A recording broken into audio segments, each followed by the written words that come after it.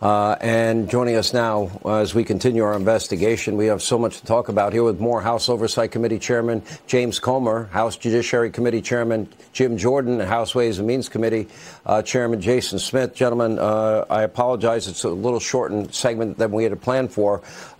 Congressman Comer, this is your committee. This is 2018, a money laundering investigator warning about Hunter's unusual erratic payments from China. Why didn't anything happen? Well, that's a great question. The bank did what it was supposed to do. The compliance officer caught it. They realized that this is a wire into what they said was a company with no known purpose, meaning it was a shell company or a fake company. And they were concerned because the politically exposed person who owned the account was the son of the former vice president of the United States. They knew through press accounts and through his ex-wife's testimony and interviews that he had a drug problem, that he was in financial trouble. So they knew that he was compromised. They knew that China did this. This is the way that China bought influence. This is the way that China compromised politicians. They would send money to compromised family members of big politicians to try to gain influence. So when they contacted the Bidens to ask what was this $5 million wire, they said it was a loan. Just like what Joe Biden said, the checks that we identified he received was a loan. So the bank did what I did. They said, OK, we'll provide the loan documents. They couldn't do that, Sean. They didn't have loan documents. So the bank knew that China didn't send Hunter Biden $5 million as a loan without documentation. And then even further, they said that Hunter Biden took 58% of that in the form of fees and distributed it to various family members, including Joe Biden. Let me ask you, Jim Jordan, this runs right in tandem with your investigation into whether the DOJ has been weaponized or politicized. We know Weiss allowed the statute of limitations to pass. We know originally he wanted no charges at all against Hunter. We know that he was going along with this sweetheart deal that got blown up by a judge in Delaware. Is this more evidence that Biden's DOJ is weaponized and they're protecting Hunter Biden? Yeah, it is. And, remember, Sean, but for the two whistleblowers who came forward in Chairman Smith's committee, the DOJ would have probably got away with it. God bless the judge who saw the sweetheart deal. But it was Mr. Shapley and Mr. Ziegler who came forward and gave us the facts about how this whole investigation was slow-walked and what they did.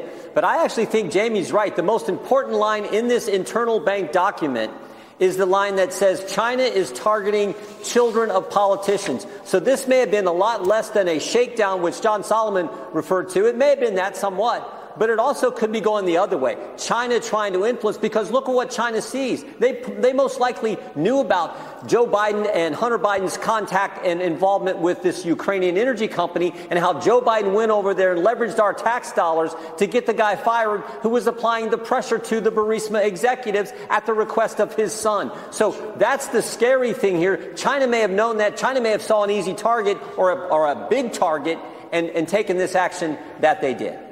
Let me ask you, Chairman Smith, because it also dovetails into your committee, the Ways and Means Committee. If we look at all of the issues involving taxes and of course, the statute of limitations in one case, the sheer amount of money that we have been taken in, the suspicious activity reports, the shell corporations, the tens of millions going to what James Comer has identified as 10 Biden family members. What is your committee seeing in this? Next week, Sean, we're having those two brave whistleblowers come back before our committee. In fact, they have been giving us additional documentation that will help with this investigation. But one thing that we have to pay close attention to, those checks that Chairman Comer released that were loan payments to President Biden, what's quite interesting, if you look at the public tax returns of President Biden's, there's no documentation of any interest income that he reported.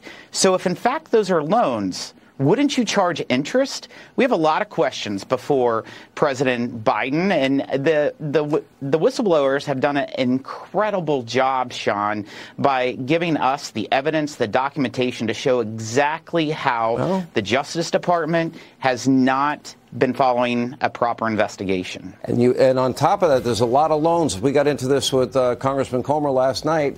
A lot of loans going around there, but that would be something that should be easily traceable, and an agreement made, and you're right, interest being paid. Gentlemen, again, I appreciate you staying on with us tonight in light of the sad, tragic news that Henry Kissinger has passed away.